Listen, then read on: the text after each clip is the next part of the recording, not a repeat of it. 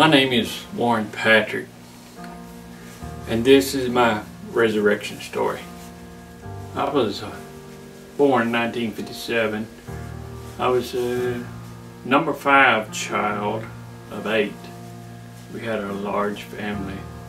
We grew up in church, and every time the doors was open, we went to church. My dad worked away from home a lot, so mother was left to attend to us. And one of the important things that she done was she would quote scripture to us. Sometimes when we were fussing and fighting or grumbling, she would always quote the scripture. Do all things without murmuring and complaining. And that's impacted my life. At the age of 13, I attended church camp.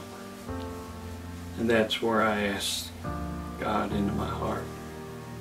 And during this time, I started to notice that I was real good with children.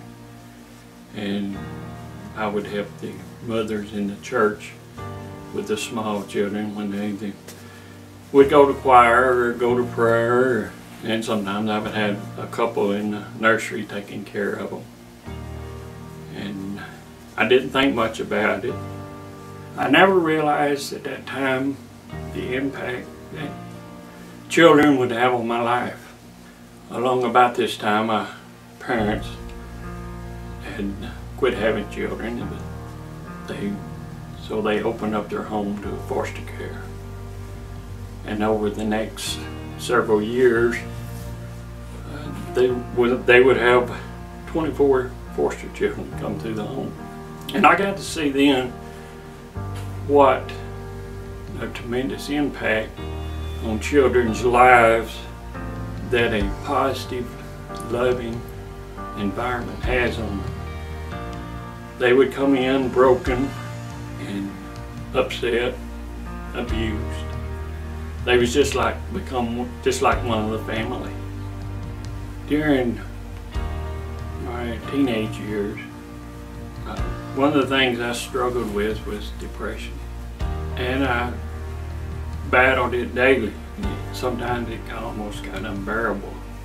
I could always go home and be there, surrounded by love and family, and would always bring me out of it. After I graduated high school, I went to school for a little while, and then I met a lady, and we got married.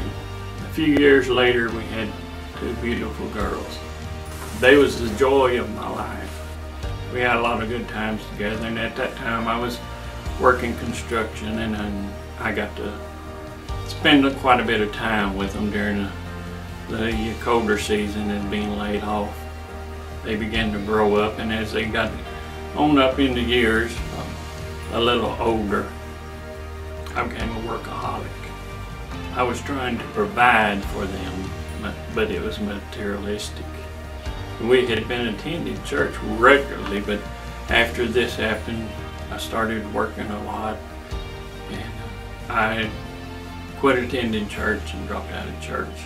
And so I just walked away from the Lord. I eased away from Him. And after 21 years of marriage, my wife and I, we had grown apart, and my marriage ended because I stepped off into adultery. It ruined my world, ruined my family, and it ruined my marriage. I've always been kind of an analytical person. When my marriage failed, that's what I done. I went into research mode. And through my research and my study, I found the reason not only for my divorce, but for every divorce that has ever occurred. And that's because somebody got selfish.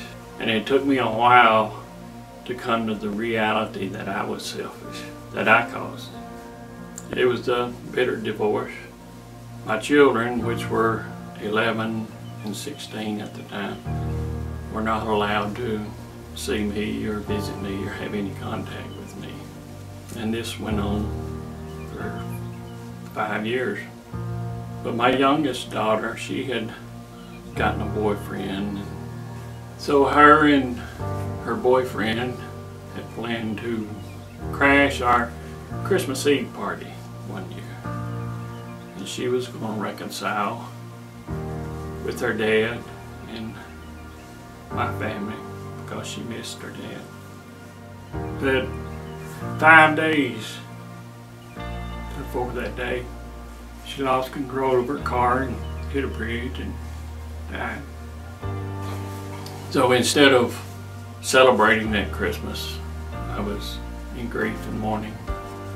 The grief and the pain was so unbearable that I couldn't handle it. So I turned to drinking. And I was mad at God.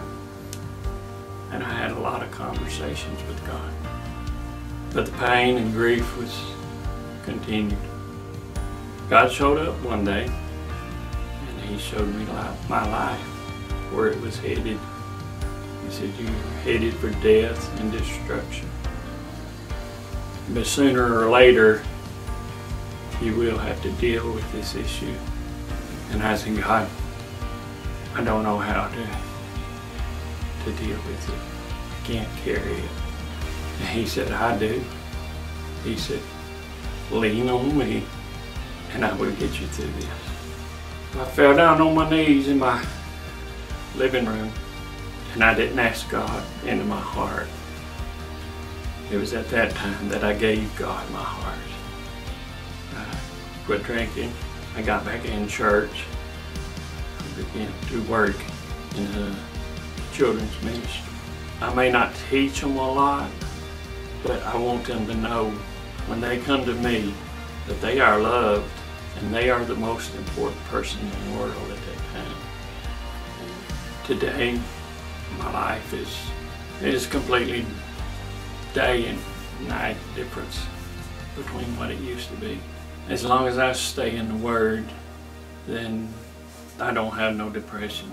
The fellowship that I have learned to get into is what gets me by.